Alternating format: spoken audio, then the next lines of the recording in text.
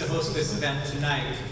Torture is a deadly and serious issue that our government has participated in and has even encouraged other countries to participate in as well. And people of faith across this nation and across the world must speak out to stop torture, to confess our participation in it, and to try to work for justice and healing for the victims of torture. The Evangelical Lutheran Church in America, of which our congregation is a part, is a member of the National Coalition, the National Religious Coalition Against Torture, as well as the Lutheran World Federation, our community of churches worldwide, has taken stances against torture and for the support of victims of torture. And with us tonight is the Lutheran World Federation representative from Central America, El Salvador in particular, Pastor Norma Castillo, and I just wanted to point her out today, this evening. I thought she, oh, there you are, hi. Norma, if you would stand, please, and just so.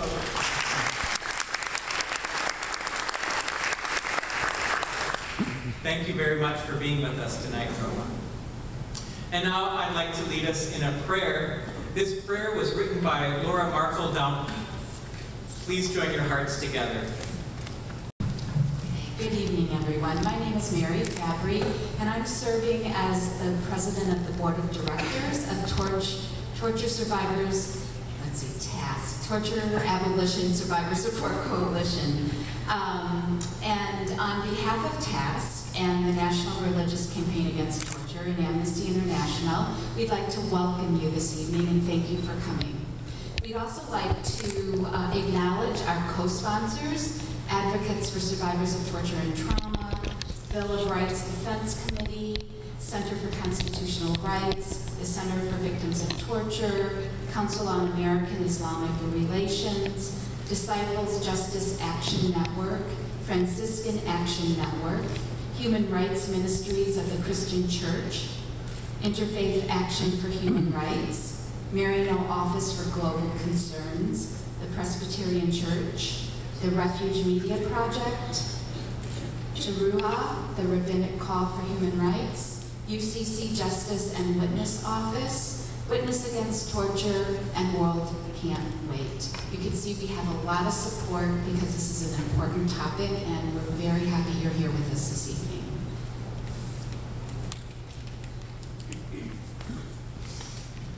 Good evening, I'm Linda Gustitis, and I'm the president of the National Religious Campaign Against Torture.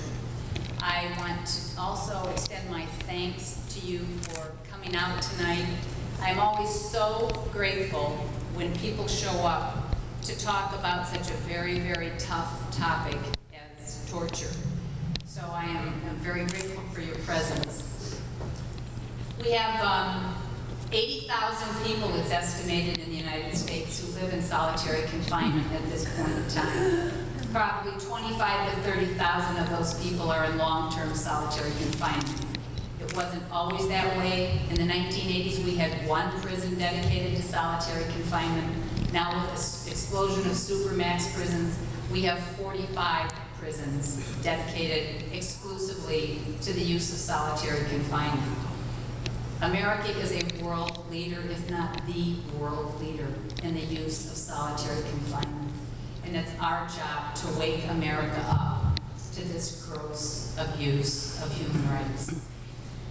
So tonight this month is Torture Awareness Month. We hope we never have to have it again. We hope torture leaves the face of the earth and that we would never have to honor a Torture Awareness Month again.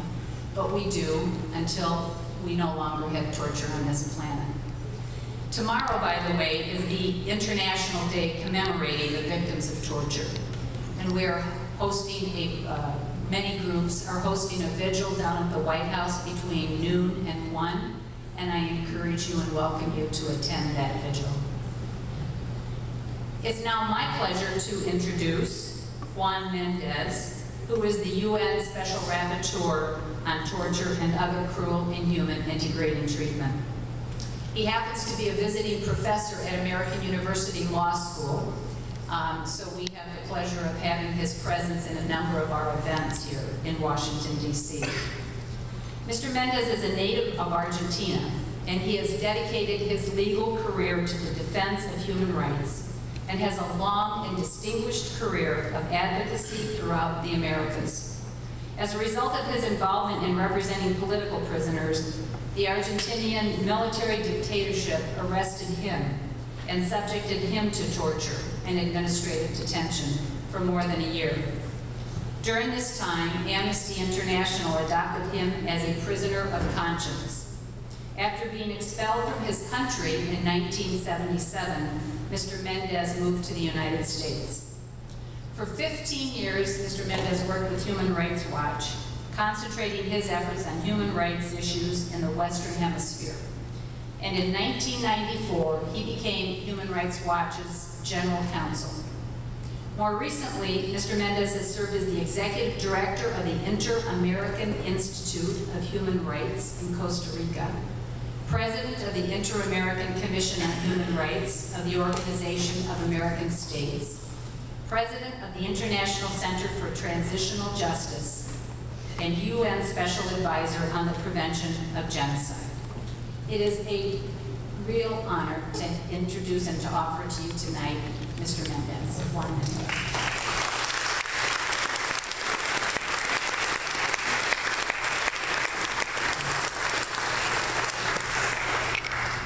Thank you very much. Thank all of you for being here, but I especially want to thank and congratulate TASC and the National Religious Campaign Against Torture for the idea of commemorating the International Day for Victims of Torture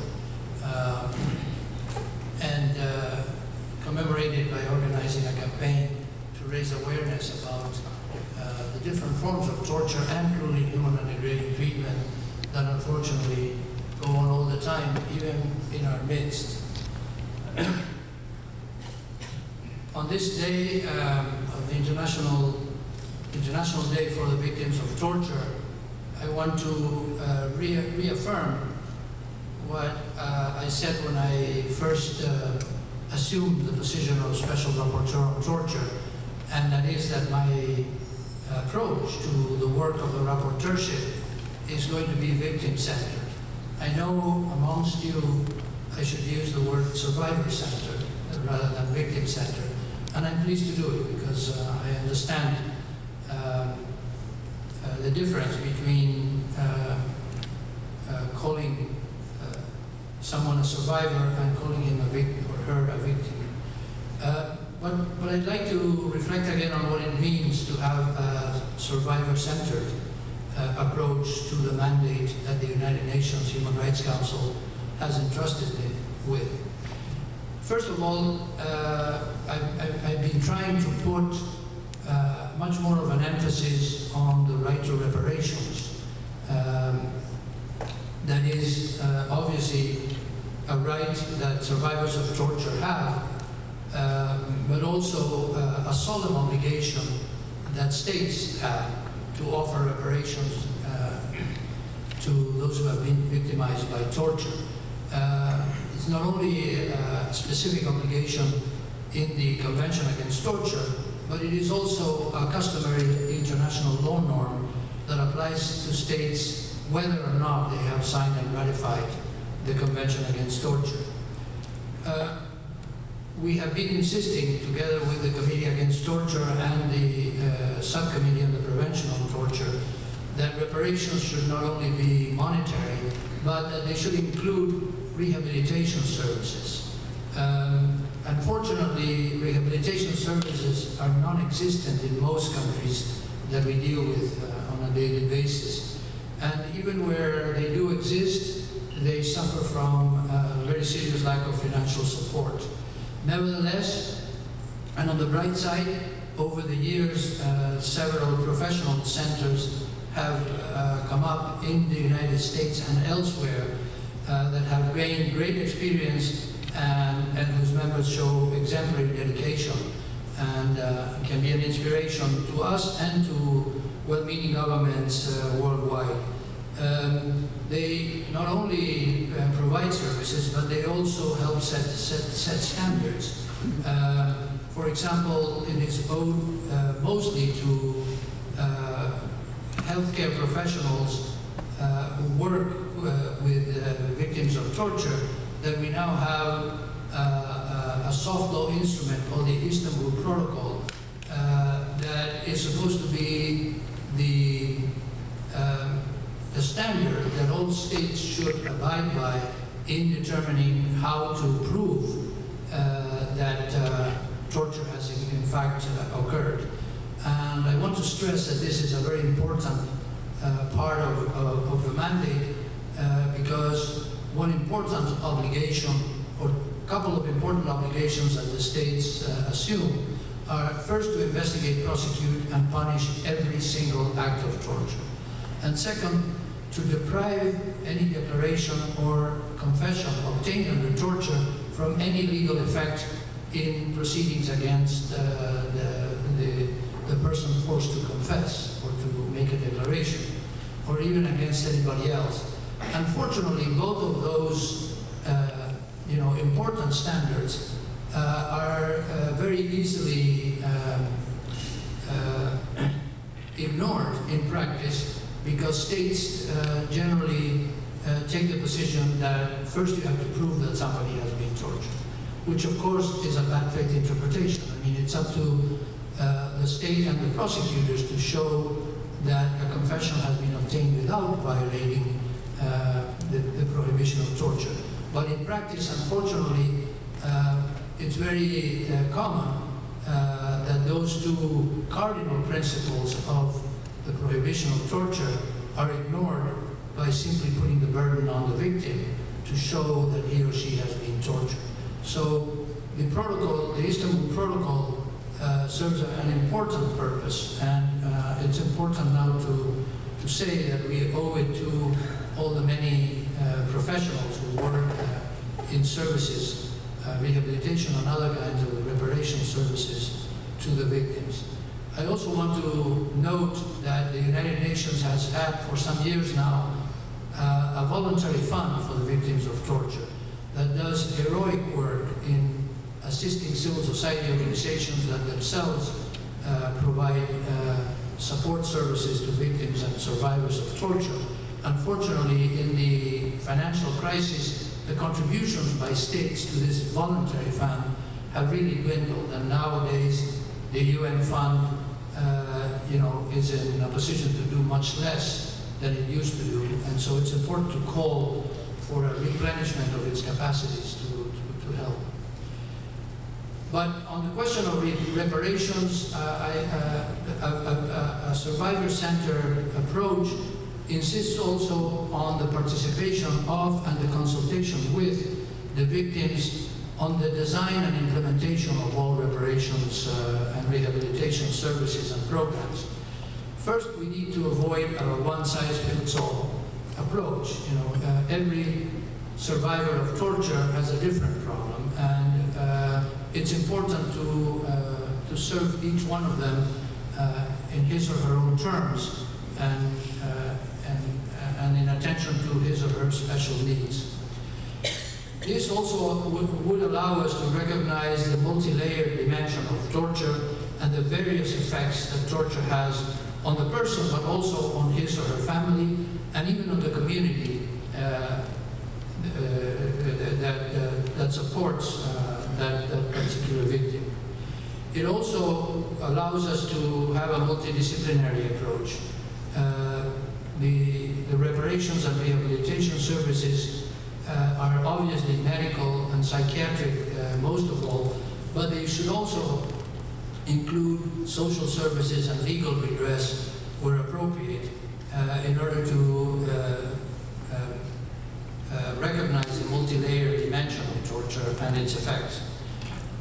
Essentially, I guess what I mean is that we have to stress that states have to work with survivors, not on survivors. I think the victim participation is important also in accountability for torture. As I said, one of the major cardinal principles of the international law regarding torture is the obligation to investigate, prosecute, and punish every single act. And in this sense, torture is different from other violations of human rights because it doesn't even have to be a crime against humanity, that is, torture as part of a widespread or systematic practice. A single event of torture elicits the obligation of the state to investigate, prosecute, and punish the perpetrator. And in that sense, victim participation and accountability is particularly important to a survivor-centered approach. The victim is not an object of proof and is not merely a passive witness. The victim must also be able to initiate proceedings even where the law creates a sort of a prosecutorial monopoly on criminal investigations and on prosecutions. Where the law does not provide for independent initiation of torture investigations by survivors, it should. And from the rapporteurship, we demand that states do that. And besides, the participation should be active and throughout the process, beginning even with the investigatory stages. And it follows also that the participation of the survivor should be surrounded by guarantees of non-reprisals, because as we all know, it's very difficult, very complicated to break the cycle of silence and actually demand redress, and particularly redress that means prosecution of the perpetrators.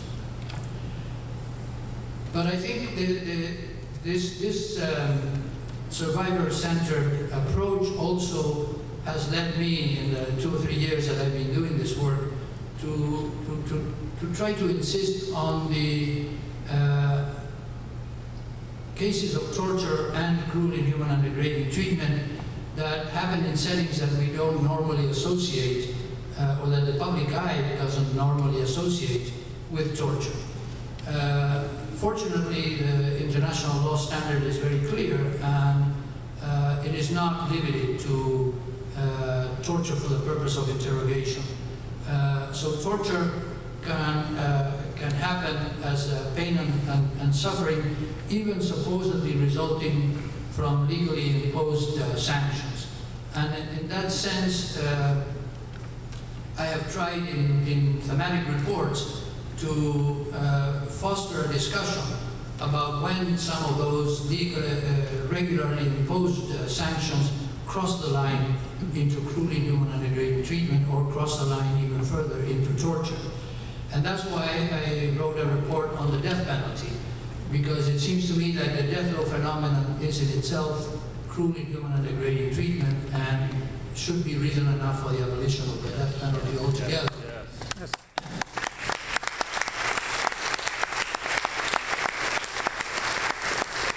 But also the methods of execution. By now, the human conscience has declared that some methods of execution are so beyond the pale that they shouldn't be applied even in regularly imposed death penalty cases where the state has retained the death penalty. So it seems to me like we should explore every method of execution, because I think we will find that there is no such thing as a painless form of execution, and that therefore it doesn't make sense to retain the death penalty because it's legally imposed, when in fact we are still using it in ways that cross the line into practices that are supposed to be absolutely prohibited, and absolutely prohibited under any and all circumstances. But I also think that in terms of regularly imposed penalties or sanctions, that's why we also work on solitary confinement.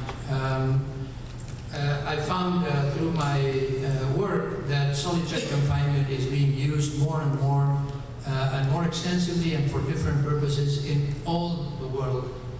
Fortunately, not in the numbers that unfortunately the United States is known for, but I think the United States experience with solitary confinement is spreading, and it's spreading to other countries that are beginning to think that because it happens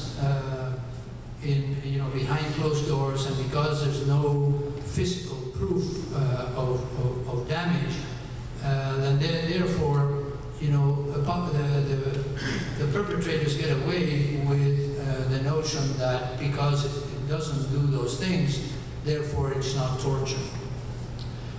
But the prohibition on torture is very clear that it applies not only to physical suffering, pain and suffering, but also to mental pain and suffering. So to the extent that spending 24 hours or even 22 or 23 hours looking at a wall creates a different way for the brain to operate, and that can have lasting effects, seems to me to be reason enough to call into question whether solitary confinement can ever be legitimate.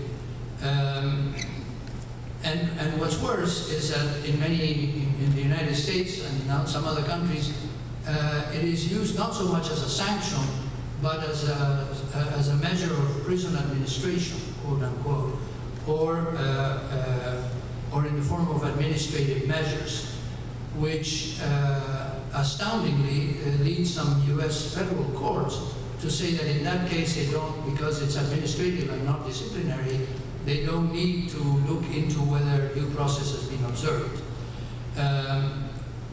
Solitary confinement, I called for some prohibitions, and I'm hoping that this discussion is being carried not only in the United States but elsewhere.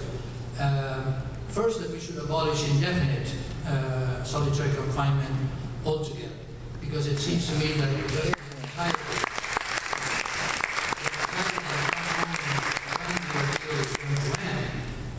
adds to the pain and suffering in ways that don't need much proof. But I also think we should prohibit prolonged solitary confinement. And here we have a problem with what should be prolonged. But at the very least, and according to medical literature, psychiatric literature, after 15 days, the brain starts operating differently. And in some cases, the effect can be lasting. And just as at least for a conversational topic, I suggested that any period of more than 15 days in solitary confinement should be prohibited. But of course, the most important thing is to decide on what the limit is. Right now, there is no limit. There are literally states that have in their laws, in their books, the ability to put people in solitary confinement for months and for years at a time, or in periods, but repeating the periods, beginning, ending 3 months and starting the next day, the next 3 months. So it seems to me like we need to have a prohibition on prolonged solitary confinement. And of course, we should have a prohibition on solitary confinement even for a single day of juveniles and of anybody with a mental disability.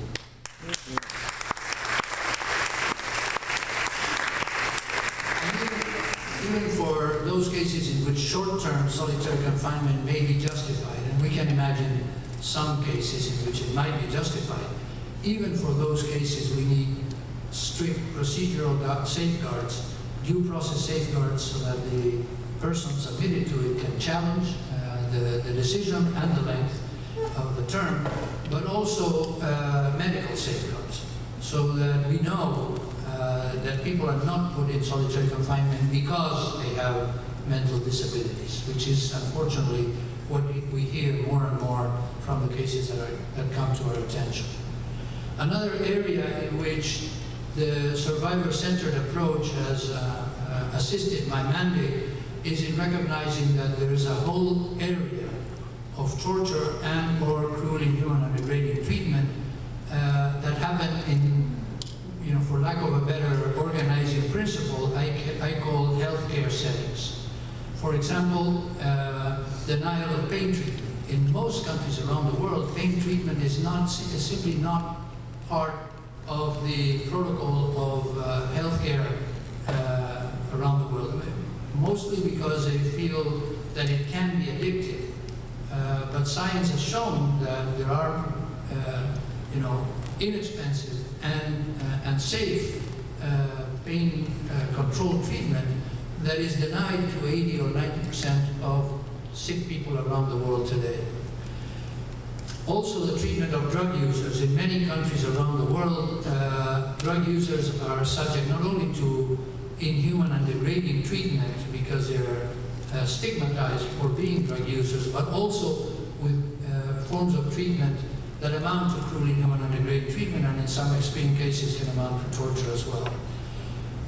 We included examples of discriminatory practices against LGBTI patients that are also stigmatized because of their condition as LGBTI, but also subjected to some unscientific and completely unsound procedures, some of them surgical, that amount, in my mind, certainly to cruel, inhuman, and degrading treatment, and even to torture. And the most controversial part of this is the forced interventions on mental patients.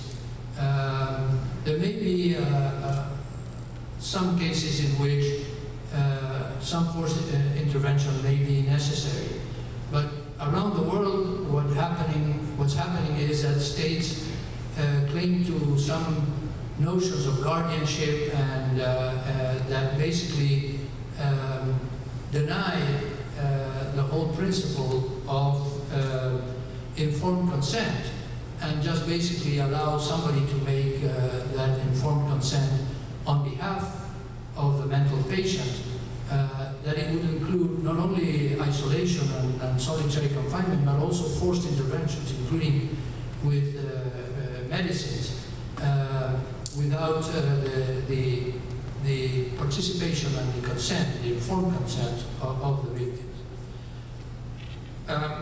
I'd like to finish just by saying that these are just some examples of how maybe it was a good instinct on my part to start my rapporteurship with a sense that we needed to have a survivor-centered approach. But I was lucky enough that that instinct has allowed me to learn so much from survivors and victims that I think have made my work worthwhile. So that's why I am particularly grateful to TASC and to the National Religious Coalition and to all the other sponsors for putting me in touch with survivors that have been not only a great source of knowledge for me, but also, quite frankly, a great source of inspiration. Thank you very much. Okay, so now it is my honor to introduce to you a panel who will be responding to the remarks of Mr. Mendez. I wish I was on that panel. I have lots of notes I was taking.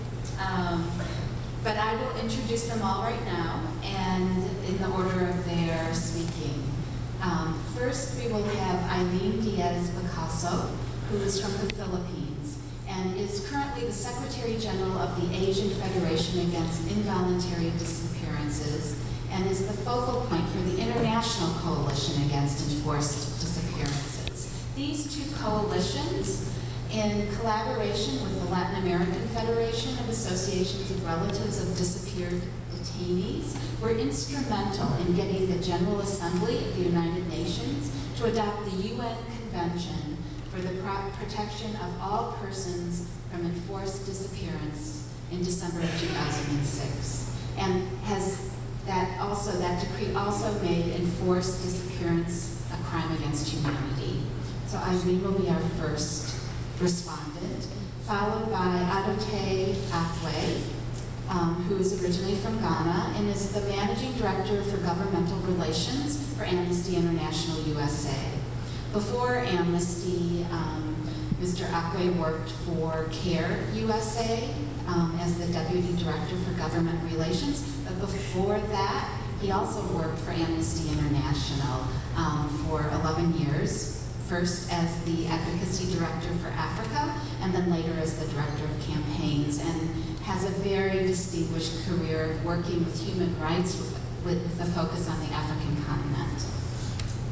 And then our last speaker will be Reverend Michael Neuroth, who is an ordained minister in the United Church of Christ and serves as the policy advocate for international issues in the UCC's Justice and Witness Ministries office in Washington, D.C. He's worked very closely with various ecumenical and interfaith organizations, including the World Council of Churches, Church World Service, Ecumenical Advocacy Days, and the Parliament of World Religions. So we have a very excellent panel that will be responding, and then we will be opening it up for questions from you all. I'd like to thank also our keynote speaker, Mr. Juan Mendez, for a very good presentation about torture, he being himself a survivor of torture. And I would like to thank TASC for once again inviting me here to speak before you about torture. I would like to respond to the speaker in my capacity as Secretary General of Asian Federation Against Disappearances and International Coalition Against Enforced Disappearances, based on our work with survivors of enforced disappearances, families of the disappeared who themselves are victims of torture, and also on my integration with torture survivors who are members of TASC. So tomorrow, on the 26th of June, we will be giving an apt tribute to all victims of torture, both who survived torture and who haven't survived torture. So we are honored to have here the presence and solidarity of our keynote speaker, who is in the best position to be the UN Rapporteur on torture, because he himself was a victim of torture during Argentina's dictatorship. Why we are here, it is obvious, and for the past days we have listened to sharings and testimonies of victims and survivors of torture. Neris from El Salvador, Nora from Honduras, Hussein from Ethiopia, and many others. It is very clear that there is an existence of torture here in the US and in many other parts of the world. And we are here in recognition of the very negative effects of torture being suffered by many of us here, including our speaker, and of the need for individual and collective action to combat torture and to combat impunity, and the importance of the struggle for truth, for justice, for reparation, rehabilitation, and non-repetition. But unfortunately, as our speaker said, many states, even those who are states parties to the Convention Against Torture, have ignored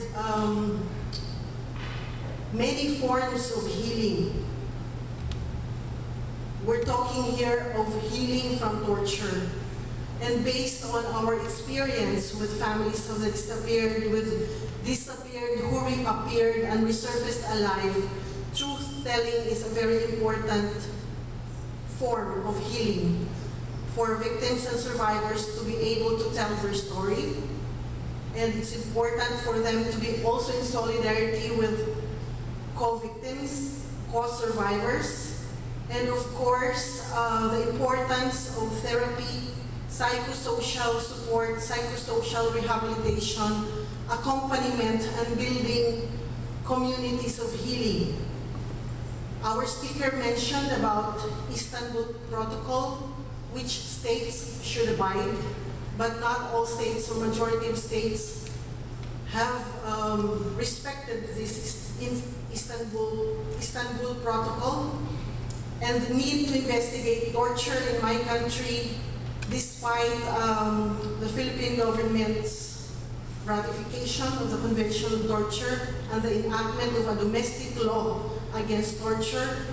There are still many cases of torture, even beyond the administration of the former President Marcos during the 21 years of his dictatorship, even under the present administration of President Benigno Aquino III. Our speaker mentioned of the existence of the UN Voluntary Fund for Victims of Torture, which our organization has benefited or is benefiting because it is giving direct medical, psychosocial assistance to victims of torture, victims of enforced disappearances who have suffered from torture.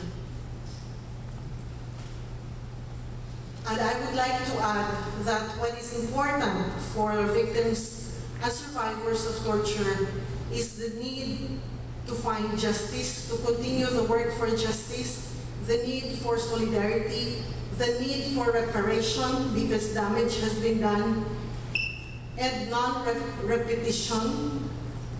So it is important, the work of TASK is very important, the work of other organizations fighting against torture is very important. In our case, with organizations of families of the disappeared in Asia and in the rest of the world, we consider enforced disappearance as also very much related to torture. So disappeared who survived enforced disappearance and who have lived to tell their stories, tell about their stories of torture.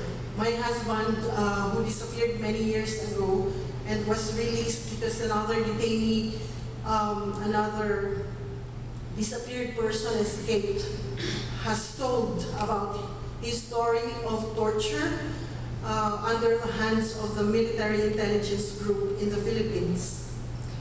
And those who were found dead after days, months, weeks and months of enforced disappearance, their bodies were found with marks of torture, with evidence of torture.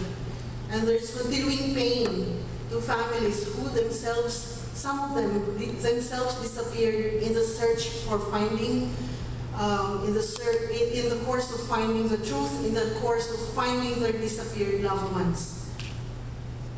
Yesterday I gave some examples of disappeared people who reappeared, like the Boricat brothers of Morocco. 3 of them disappeared for more than 20 years and were able to, they were released several years later because of the campaign of Amnesty International against political killings and disappearances. So their bodies, they're here in the US, their bodies bear marks of torture. And I also met Muhammad Nadrani, also from Morocco. He disappeared for 8 years. He was made to extract teeth of his co-detainees. And he was surfaced, he was released alive 8 years after his disappearance. And in our country, we have 2 brothers also who disappeared, and they recounted, they presented to the Supreme Court how they were able to witness the rape of 2 University of the Philippines female students who were forced to confess their involvement in the Communist Party of the Philippines. So with this much remains to be done, and I agree with what our speaker mentioned about the importance of the multidisciplinary approach to torture because of distinct and varying effects of torture on each victim, and in recognition also of the multi-layered effects of torture, and the need for states to work with survivors and not on survivors, the need for participation.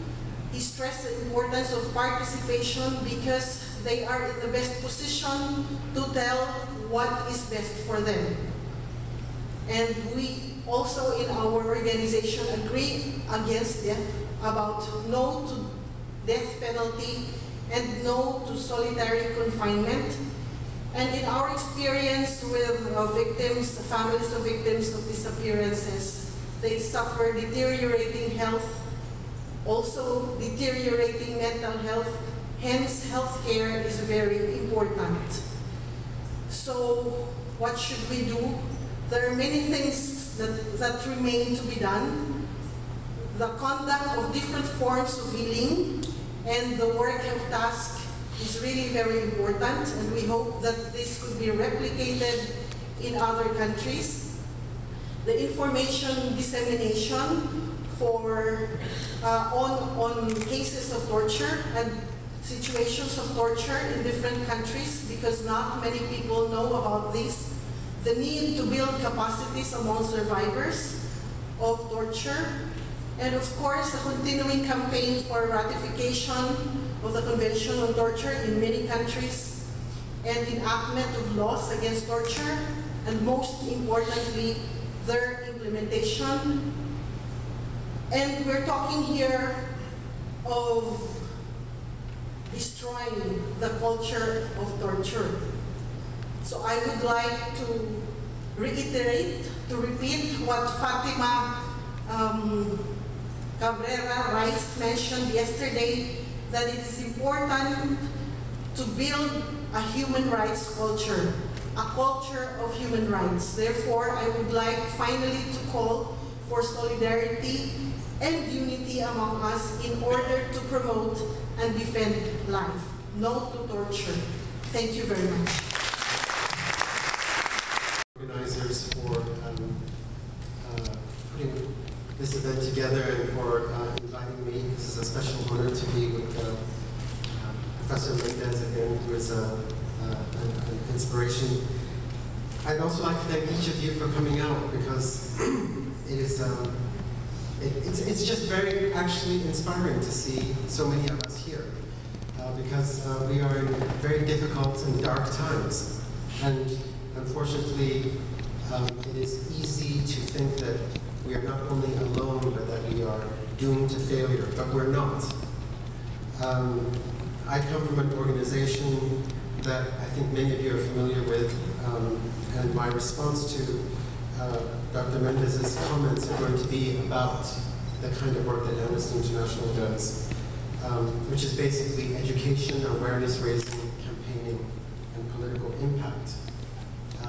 Because the imposition or the violation of torture, while not limited to government authorities, sadly is happening too often because of government authorities.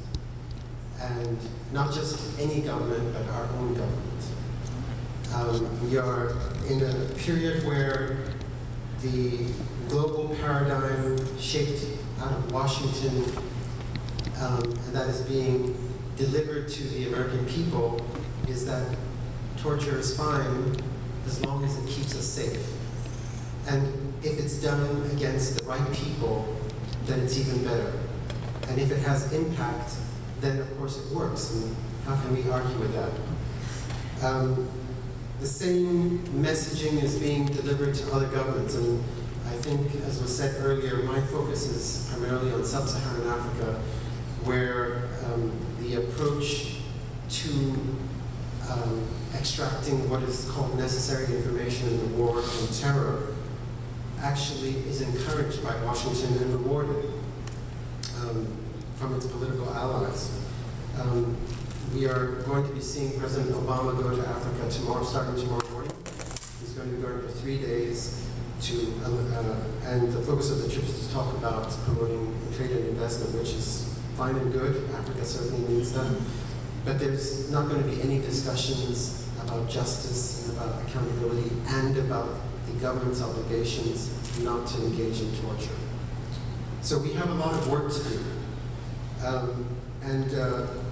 It seems to me that we have to not only work together and to unite, but we also, I think, have to come up with some new ideas and some new tactics, because we can't rely, we don't seem to have the necessary tools or the arguments, or certainly we don't have the resources to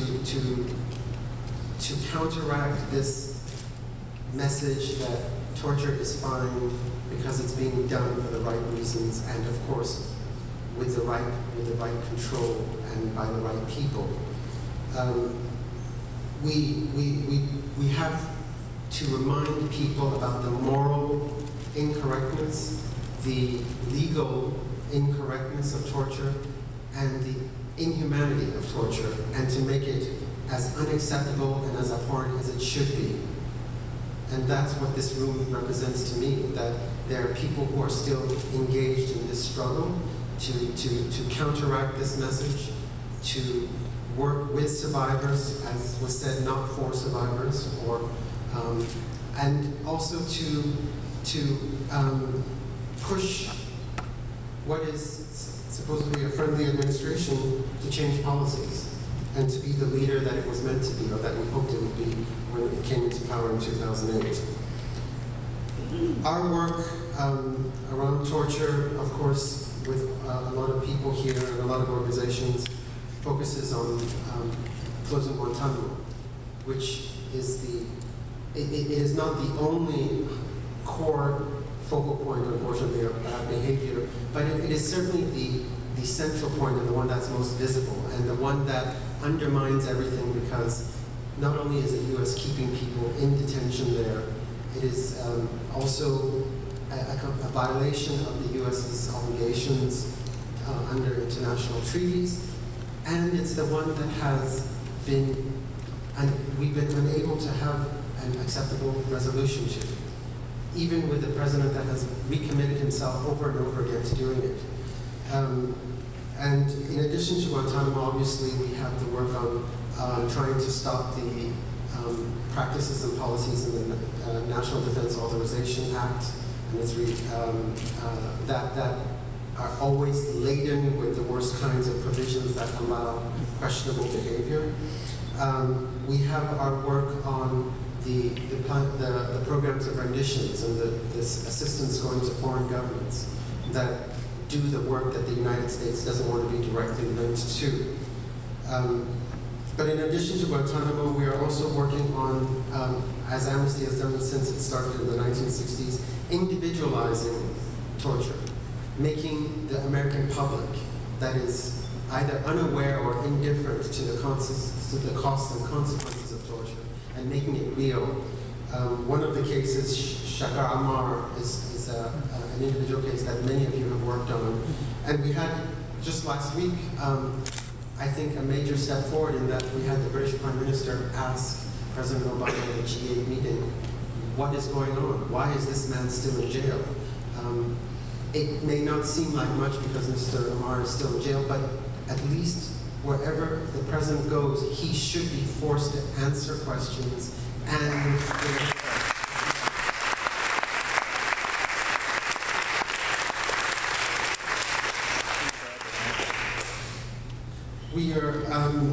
we're going to, I think, have to regird ourselves, because I remember listening to a quote of the president of the NAACP, Ben Jealous, when President Obama was first elected, and they were talking about what their relationship would be.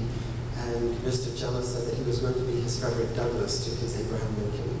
And I thought that was actually a very interesting and appropriate analogy. We must make this president listen to his better angels and do the right thing. And that, I think, is what our gathering here together really should be leading us towards. It is not only to recognize and heal and unify, but also to recommit ourselves to making the U.S. government change policy. And that means that we need to make the American people demand a change in policy, because our leaders will only answer to their constituents. As we come together over the next couple of, certainly, unfortunately, it may take more than this president's term in office, we have got to remember that there are no exceptions. The prohibition on torture is firm, it's clear, it's there for a reason. That investigations and accountability and redress, those have been mentioned, as well as safeguards, all of those things need to be consistently raised with our members of Congress, as well as with our executive branch members. And finally, we must also remember to be with each other in a humane and humanizing way. One of the interesting cases that I have just been learning about, which Dr. Mendez mentions, was the issue of solitary confinement. I don't know how many of you know about the case of the Angola 3, who are in Louisiana and have been incarcerated despite having convictions overturned by local courts several times, have been in jail for close to 30 years. One of them, Robert King, was released about 15 years ago and has been trying desperately to try and get his 2 colleagues out for a crime that they did not commit. Despite the overturning of their convictions by the lower courts, the Louisiana Attorney General is on record as saying that these men will not be released alive while he is Attorney General. We've just unfortunately got some very sad news that one of them has just been diagnosed with lung cancer and has a prognosis of anywhere from 2 months to a year.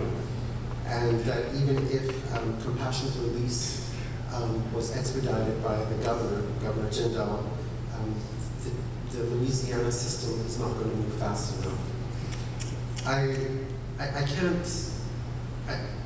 find this outrageous, and I think that whether Albert has 2 months or 2 years, his case and Herman's case and Robert's case have to be fought for and won because the principle is right and it must not happen to anybody else ever again. You can't have solitary confinement the way it's being done in the United States, as Dr. Mendez mentioned. Among some of the things that are being done to them, of course, they're being kept in rooms that are 6 by 12.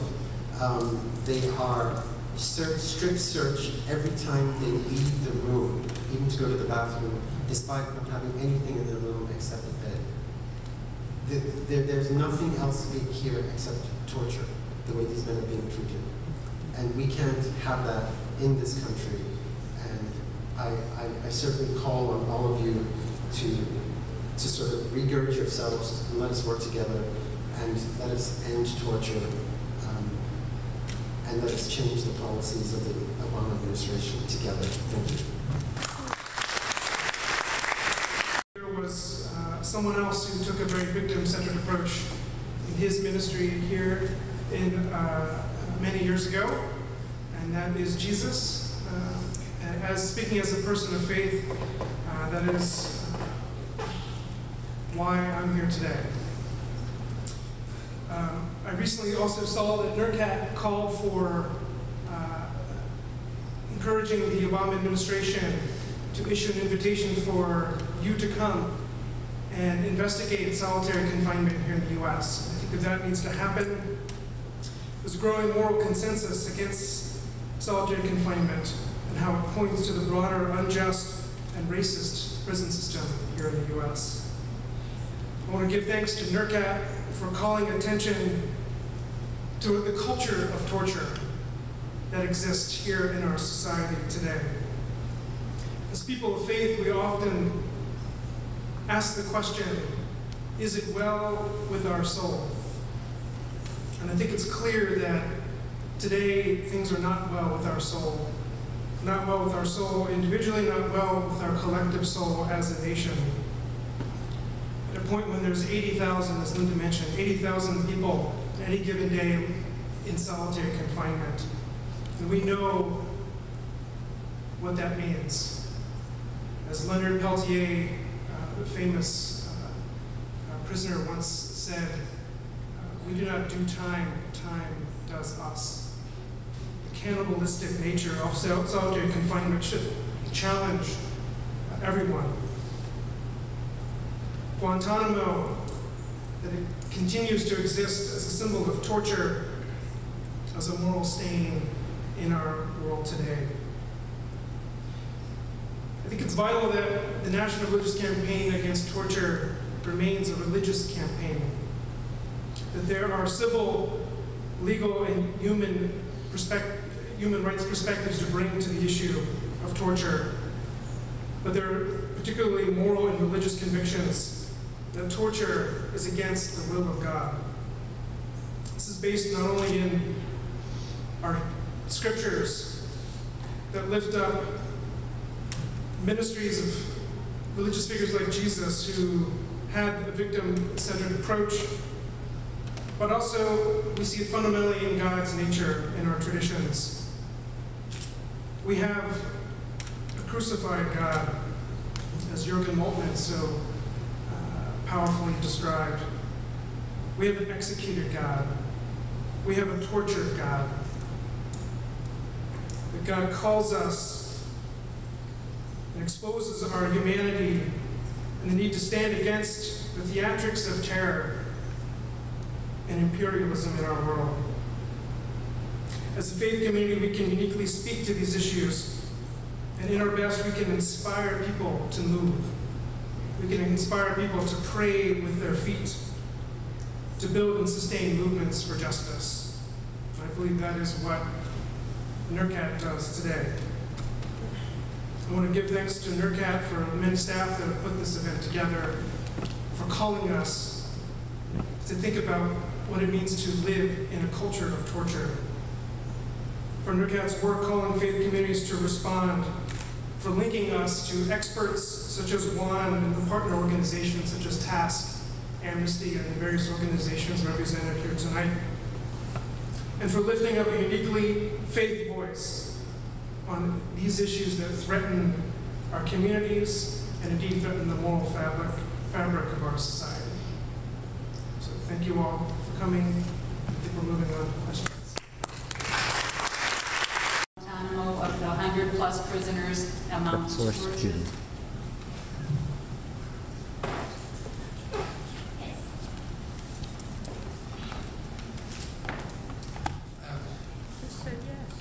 Together with the Inter-American Commission on Human Rights and several of my colleague rapporteurs, we issued a press release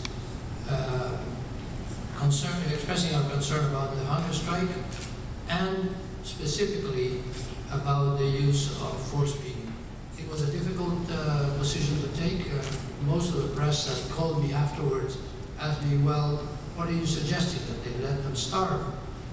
And I insisted, we all insisted, that the administration has several other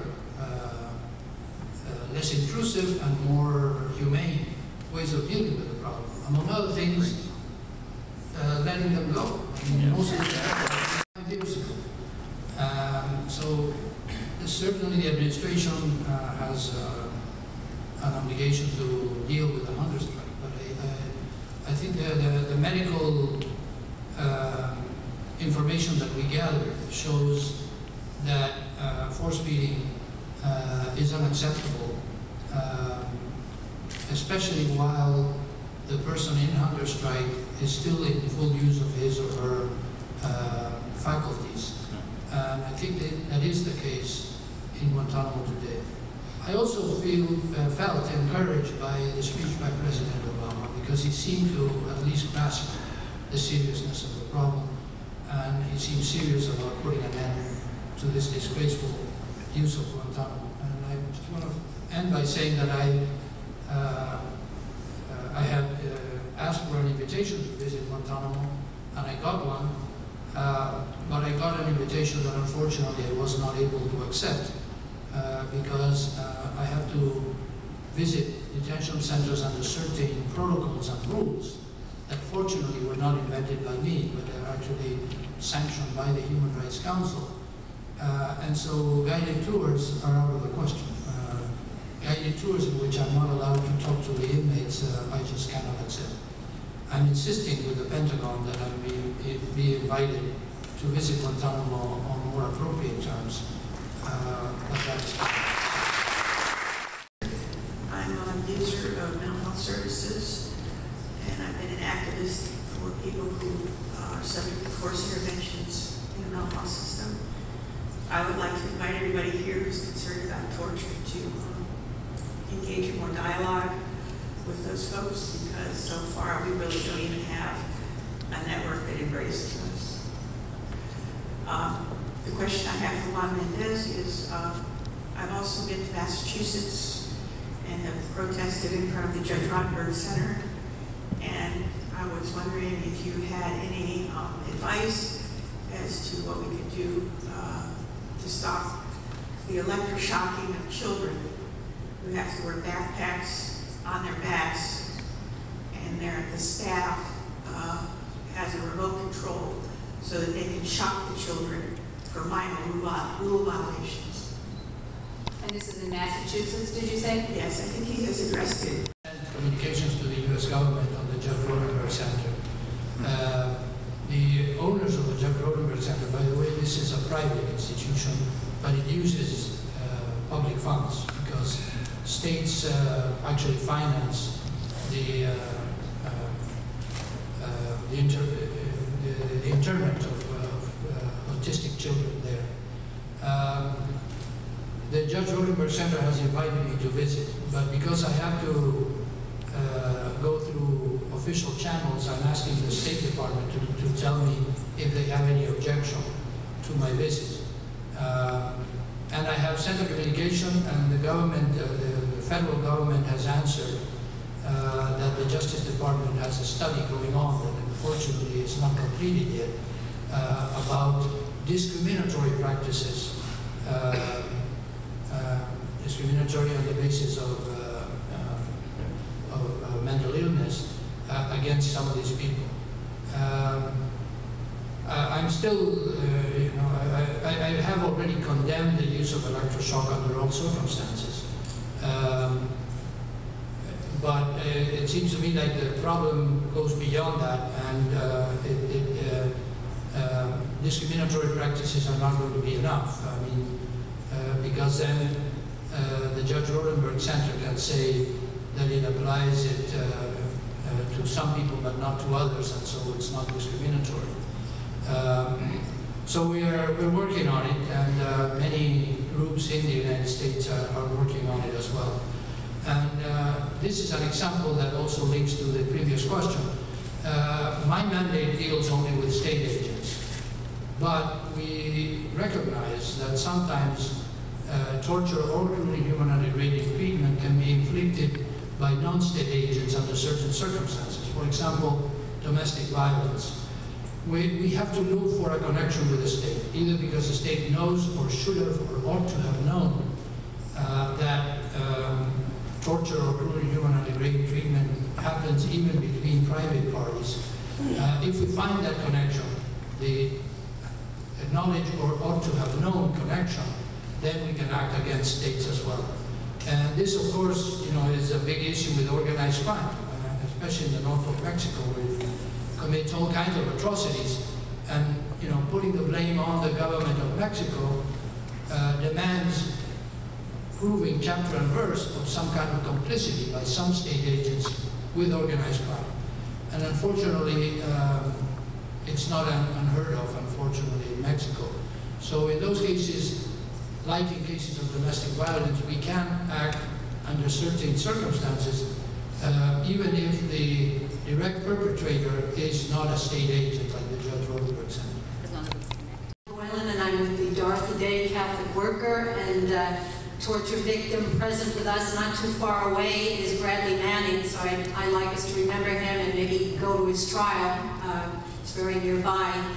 But my question is I just have two very short questions for Dr. Mendez. One is the current Pope, Pope Francis, a citizen of Argentina, and in 1977, I think he was provincial of the Jesuit community. I wondered, do you know him, or have you asked to visit him and encourage him to get involved in trying to stop the United States from torturing people, all the other countries? So that's one question. And the other question is, remembering what Alexander Haig said, that let people demonstrate all they want as long as they pay taxes. I'm asking you whether or not, given all of the atrocities we've heard about tonight, ongoing atrocities, equivalent to me, I feel like I'm living in Hitler's Germany, is it illegal? I know it's immoral. Isn't it illegal to pay taxes to the federal government of the United States that is torturing so many people throughout the world?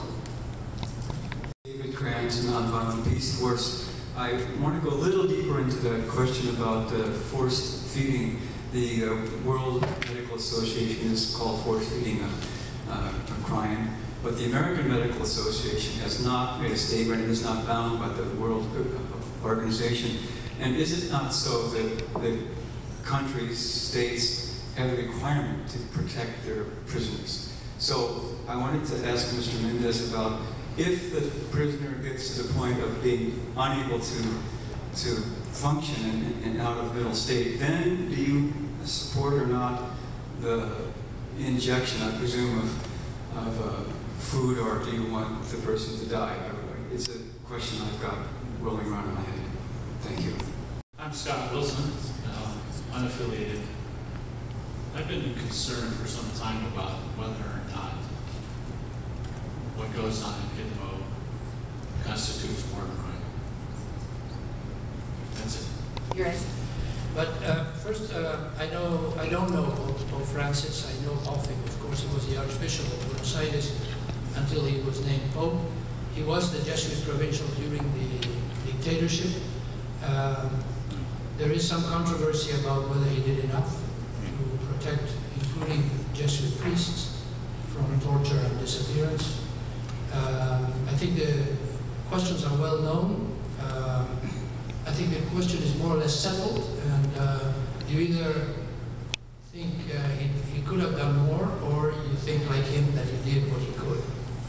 And I'm just going to leave it at that, among other things because one of the victims of the incident in which he saved 2 Jesuit priests after 5 months of disappearance, but he didn't save the lay persons. One of those lay persons was the 24-year-old daughter of a very good friend and mentor, Emilio Mignone. And Emilio Mignone died harshly criticizing Pope Bergoglio for not having done enough to save these Catholic lay workers that were working with the 2 Jesuit priests. On the other hand, a lot of his first few days in the papacy have been really enlightening. I think he's very sincere about his siding with the poor.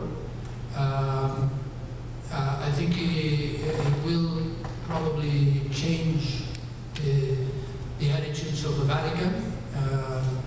Even today, apparently, or yesterday, he refused to appear in some big event, apparently protesting a life of luxury in the Vatican. All of those things are very good. And I know that some very highly respected human rights leaders in Argentina, like Adolfo Pérez Esquivel, who is the Nobel Peace Prize winner, supports Pope Francis and is hoping for the best from the papacy. Let me leave it at that because I don't know that much more about him anyway. I can't comment on whether it would be illegal to pay taxes to the United States government or to any government. I think the law doesn't go as far as to say that you are obliged not to pay taxes. I think the law protects you from not paying taxes if you decide as a matter of moral choice not to pay taxes. But whether you're obliged not to pay taxes, I think that's a question that the law does not have an answer for, either international or domestic law for that matter. About the South African Truth and Reconciliation Commission, of course it was a wonderful experience in settling accounts with the murderous regime. I also think that now that almost 20 years have gone by, we all know that the experience had some limitations, and some important limitations of that. One, the insistence on truth as automatically leading to reconciliation has not panned out, I don't think. And two, the lack of insistence on criminal accountability of the perpetrators. I think most other societies that went through transitional moments like South Africa have chosen not to follow that model. Among other things because it's unsatisfactory, and it's also under international law clear that for some crimes like torture, the obligation to investigate, prosecute, and punish cannot be satisfied with truth-telling alone. Nevertheless, I think the Truth and Reconciliation Commission did a wonderful job.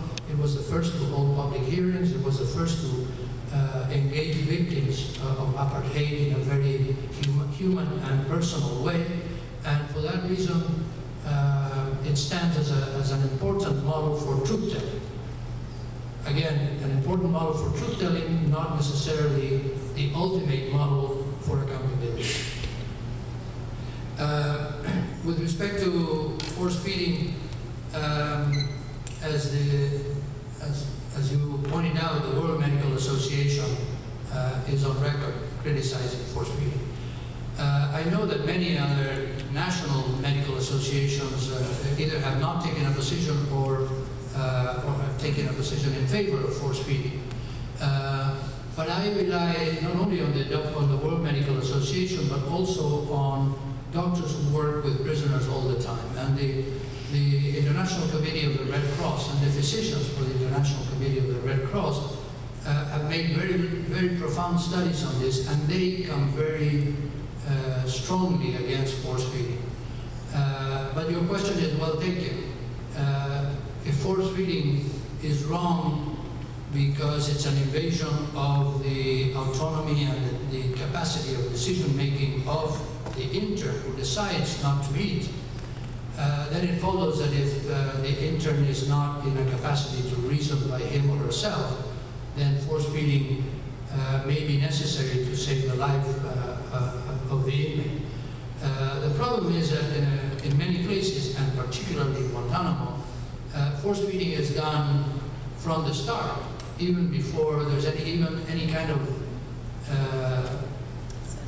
showing of serious physical effects of the hunger strike. And if you read the methods that are applied on force feeding and that have been revealed, in documents, actually official Pentagon documents about how to do force feeding, I think you would agree with me that these things are painful, they are even brutal, and therefore, in my mind, they do cross the line into truly inhuman and degrading treatment. And finally, torture is a war crime. Yeah, in a conflict setting, it's a war crime. No question about it. The Geneva Convention says very clearly, Common Article 3, that any outrage on the personal dignity of a prisoner, and that includes not only torture, but also cruel, inhuman, and degrading treatment, is a war crime. Now, it's not a war crime all the time. It's not a war crime if it's not in the context of an armed conflict. It's a war crime when it is part of war.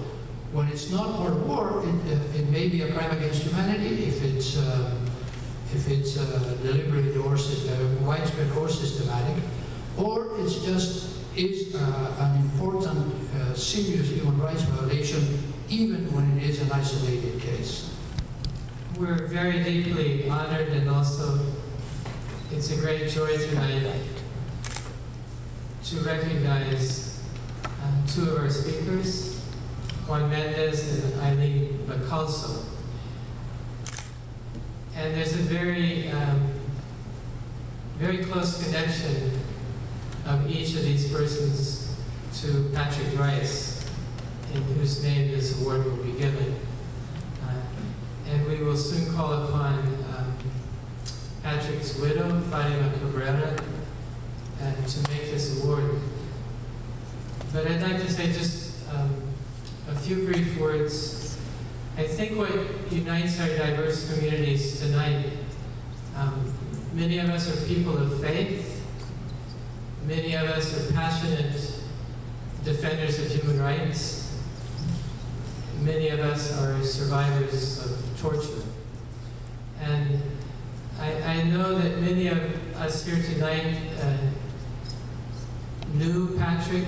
He came on many occasions here to Washington, D.C., spoke during Torture Awareness Month in June Survivor Week.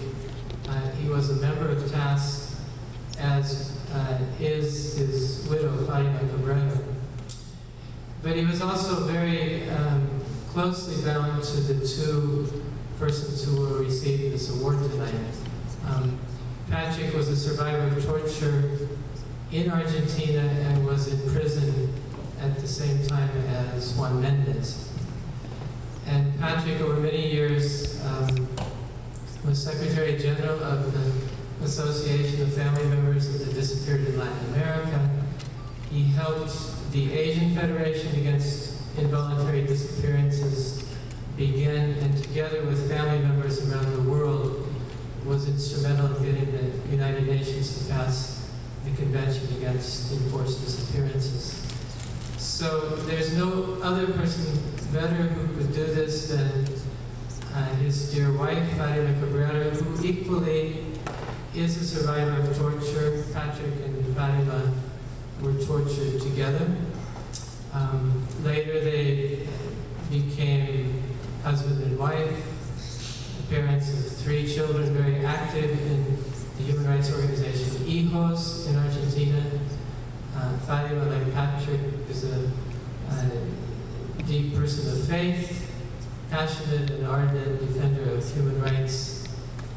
And I'd like to call upon her tonight to make this award, to offer some words about Patrick. And she will be assisted by Maria Luisa Rosal as an interpreter, who is also the daughter of a disappeared father in Guatemala in 1983.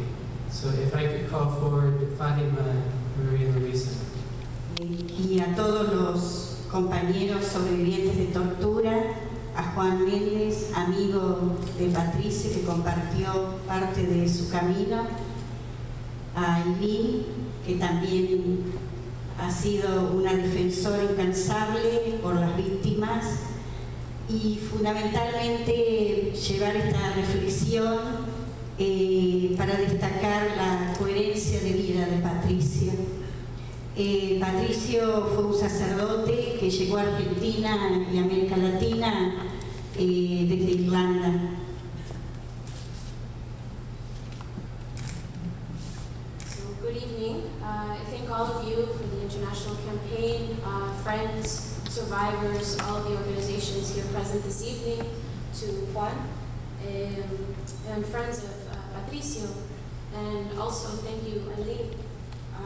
Your work in the support of human rights and accompaniment of family members is so important.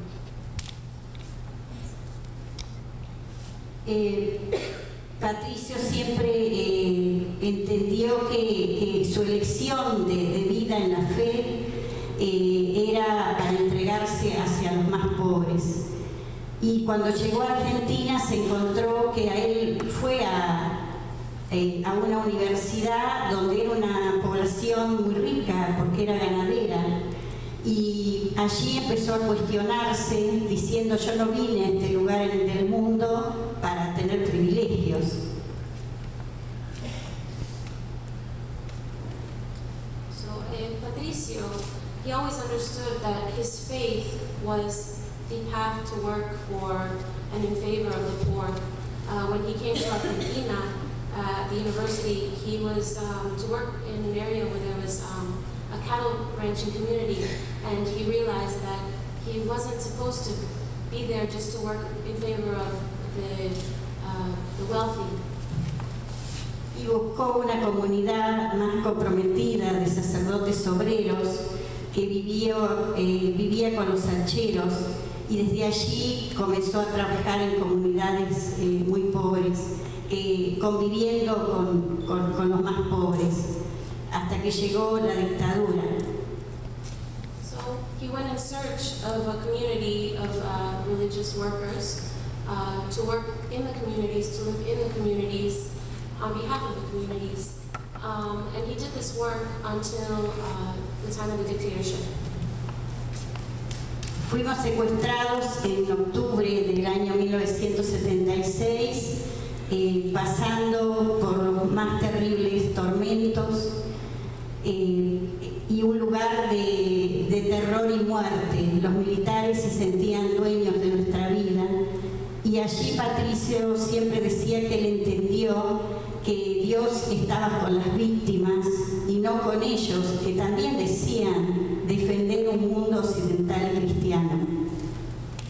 In October of 1976, we were kidnapped, and we went through a terrible phase of torments, terror, of death, where the military believed themselves to be in charge and owners of our own lives. And Patricio always said that God was with the victims. And the military at this time also said that God was in their favor, on their side. Junto a Patricio, yo también fui catequista y siempre creí en una iglesia del pueblo. En Argentina fue muy reprimida, distintas iglesias. Hay un listado de más de 200 víctimas entre laicos y religiosos de diferentes religiones. So with Patricio, I was a catechist, and I too believed in a church of the poor. And as a result of the repression, over 200 religious workers were victims of the dictatorship.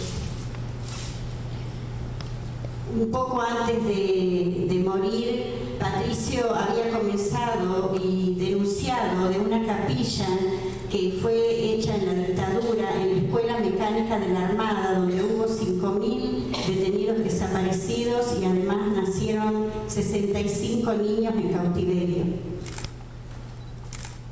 A short while before his death, Patricio denounced these atrocities in a chapel in the ex-ESMA, which was the mechanic school of the Armada in Buenos Aires, where 5 million people were captured and tortured, and about 65 children were born in captivity.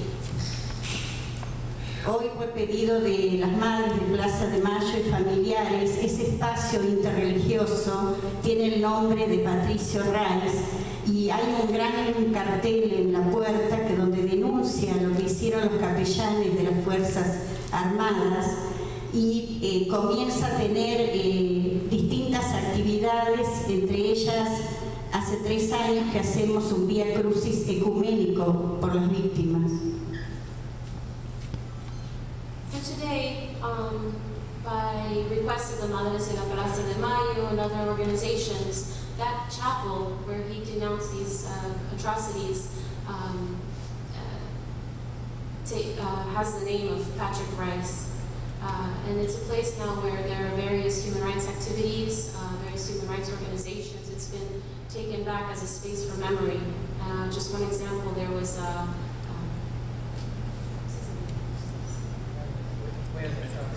Way of the Cross.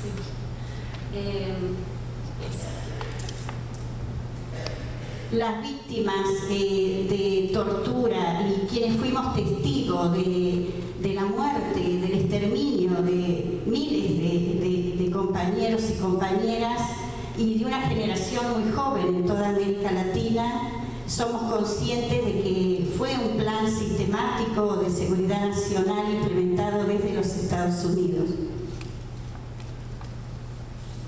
As victims, we were witness to this process of extermination. We were a young generation then, and we know that this was done also at the behest of the United States. Creemos firmemente que tenemos que luchar muy fuerte y exigiendo en los distintos ámbitos de la sociedad, además de los de nuestra fe, especialmente en educación, en todo lo que implique la salud, en la ampliación de derechos, en poder tener democracias activas y participativas que defiendan la vida y los derechos. We believe that this struggle needs to continue, not just in the religious communities, but in every corner of society, in education, in health, in defense of human rights, and in the guarantees of all of these other rights.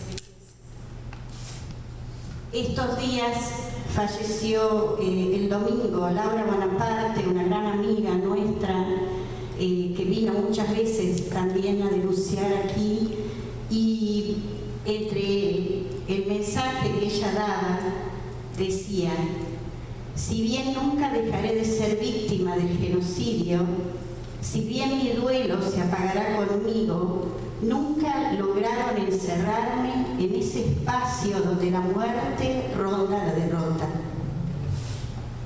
On Sunday, this past Sunday, a great friend, Laura Bonaparte, passed away. She was a mother of the Madres de la Plaza de Mayo, abuelas, sorry. And she always had this message that reads, "Well, I will never stop being a victim of genocide, And although my pain and my grief will die with me when I pass, they will never succeed at shutting me away in that place where death is surrounded by defeat.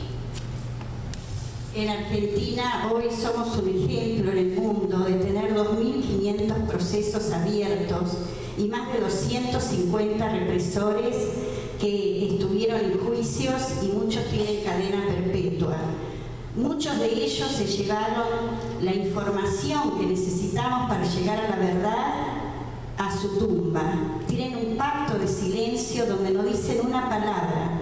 Sin embargo, las víctimas, que son miles de víctimas, jamás tuvimos ningún espíritu de venganza y al contrario, ellos son respetados en todos sus derechos, lo que demuestra que debemos partir de otra cultura, de una cultura de respeto a los derechos humanos, de la paz, de poder superar y enfrentar nuestros conflictos desde una política de no discriminación y de diálogo.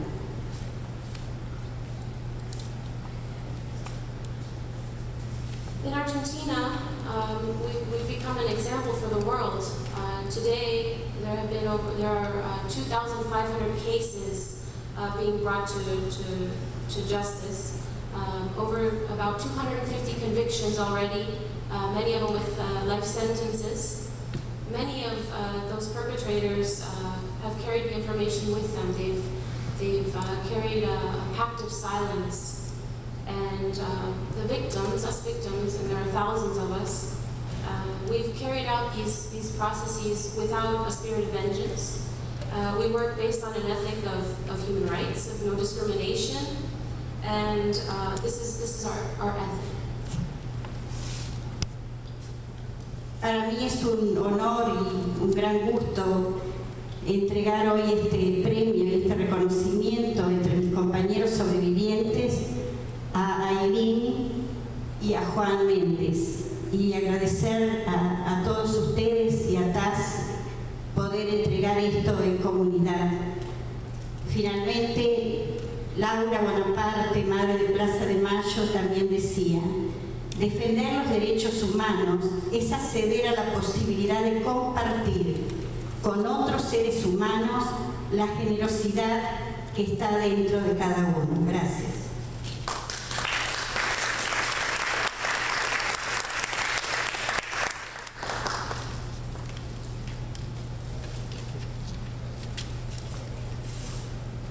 So for me, it's an honor to give this award to Aileen and to Juan Mendez. And I want to thank you all for your presence and to share this event and this moment, and also to TASC, to do this together in a community. I want to also say something else that Laura Bonaparte would also say. And defending human rights is to open up to the possibility of sharing with other human beings the generosity that lies within each of us. Thank you.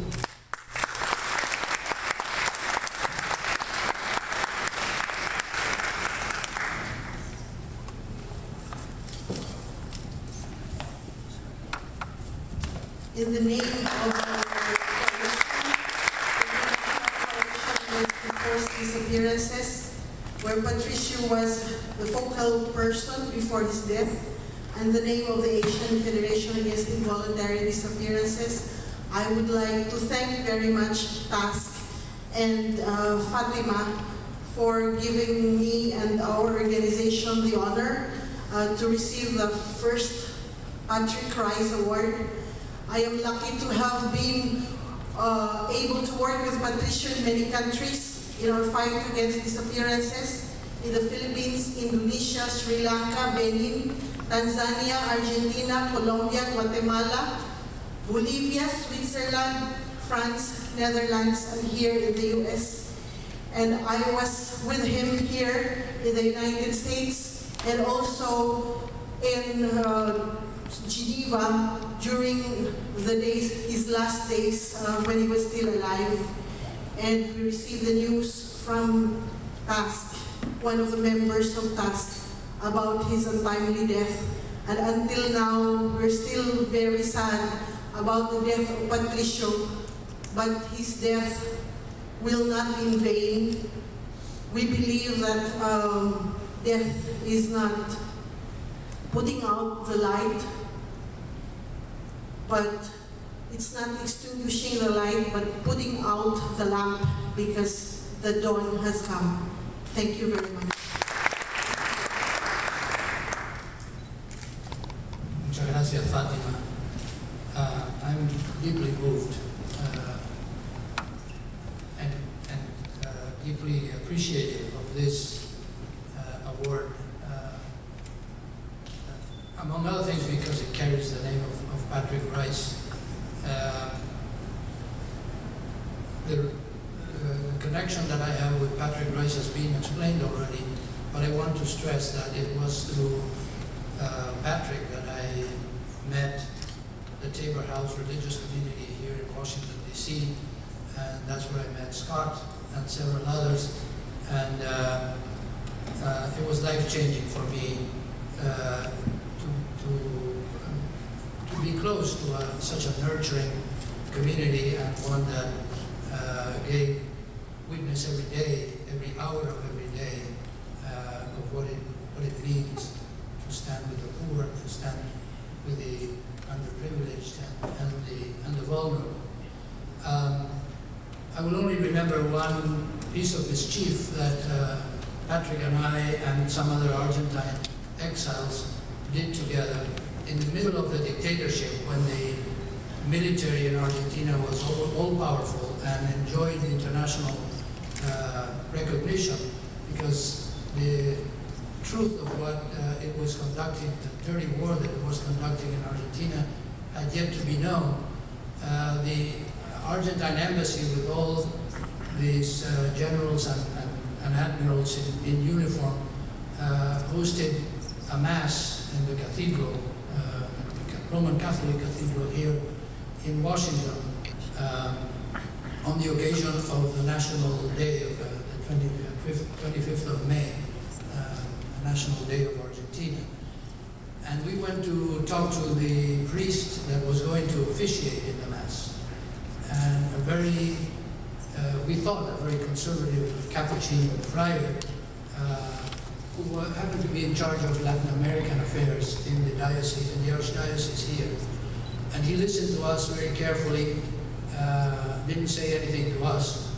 But then Patrick and other Tabor House people went. I didn't go to the Mass because I couldn't show my face there.